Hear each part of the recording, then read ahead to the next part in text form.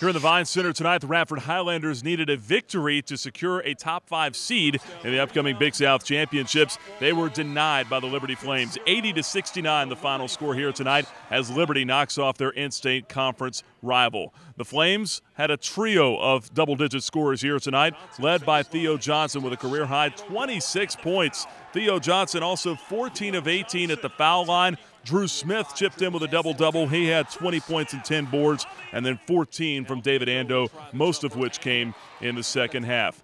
This game featured numerous ties and lead changes, and down the stretch, it was the Flames that were able to answer the call. I feel really good. First of all, because the win, there's not much soreness in my foot. So, I mean, everything, just energy's going through. I feel pretty good.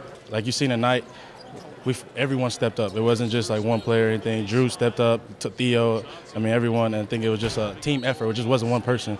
This team, we've been really working, and we've been going through a struggle, but we're starting to see the daylight, and we just kept believing in that, and then tonight it came through. It was a very big win for us, especially being Radford. I've heard it's a very big rivalry game around here.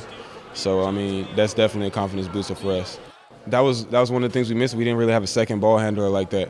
And Joe, I mean, being our primary ball handler pretty much all season, it really hurt us. And him being back now is definitely going to help us in the long run. So one of our struggles all season was that we couldn't really figure it out how to counter attacks like that, and we did today. We prepared for it because we know when we played them there, they came out second half and they really killed us and jumped on us. So like coach, they really hit it in the locker room on us. Like RJ's going to come out and shoot it, and he's this is where they usually take the lead, and then we just said that we was going to continue to fight and then not give up.